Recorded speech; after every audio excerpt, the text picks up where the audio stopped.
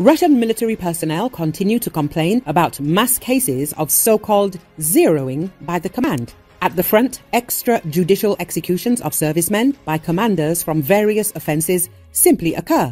Most often, such executed persons are subsequently declared missing.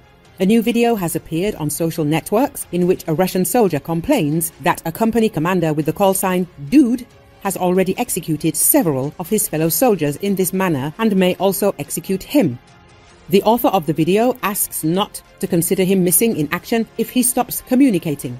If you don't understand why the Russian authorities banned gadgets at the front, it's because they did it to prevent such information from getting into the media. The author of the Telegram channel, Seyatel Vetra, comments on the video.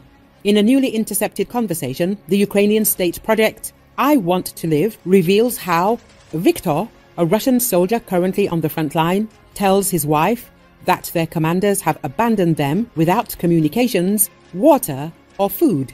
He then adds that their own sniper kills anyone attempting to escape. You understand, I'm fucked.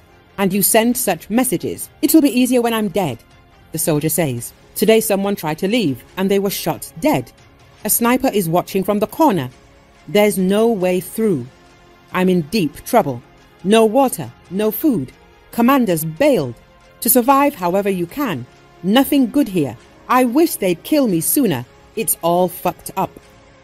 Victor complains to his wife, adding that morale among his comrades is at an all-time low. He goes on to say that they've been considered blowing themselves up with grenades to get injured and be taken to a hospital, but the Russian command has anticipated this and no one evacuates the wounded. There's no point. Even if you blow up and lose a leg, you won't be taken out. We have fatalities and no one can recover them because the Ukrainians won't let us, Victor said. I Want to Live points out in its post that this is exactly why our project was created and we'd gladly accept a request from Victor or his wife to help them escape the front line.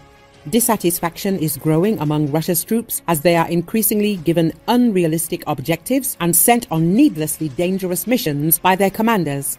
In several calls recently intercepted by Ukraine's military intelligence, individuals discuss ways to avoid further deployment, and the civilian population is panicked by the fear of being conscripted.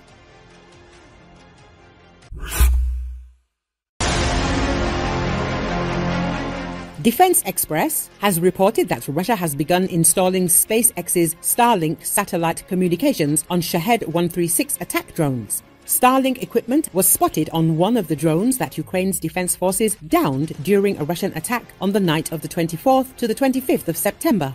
Defense Express published photos showing a satellite dish with a serial number which investigators will use to trace the supply channels of the Starlink terminal. By equipping the Shaheds with satellite communications, Russia can obtain powerful feedback from these drones, along with the ability to transmit data from it and the capability to change flight tasks at any distance.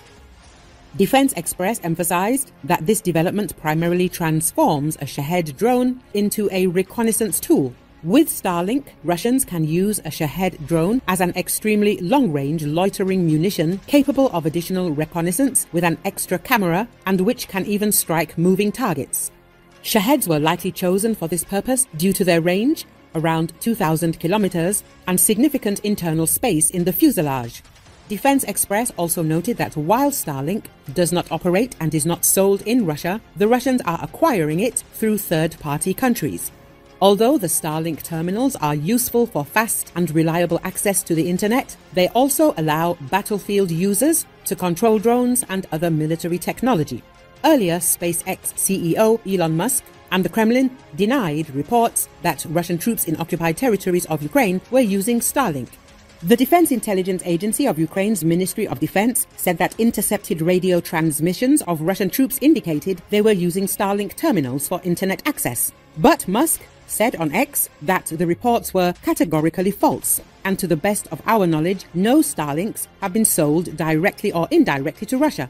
The US sent thousands of Starlink terminals to Ukraine at the beginning of the war with Russia in February 2022, after seeking ways to keep the Ukrainian government connected in anticipation of the invasion. Before Russia invaded, the US was prompted to send the terminals amid fears of Russian physical and cyber attacks on Ukraine's electrical and communications infrastructure.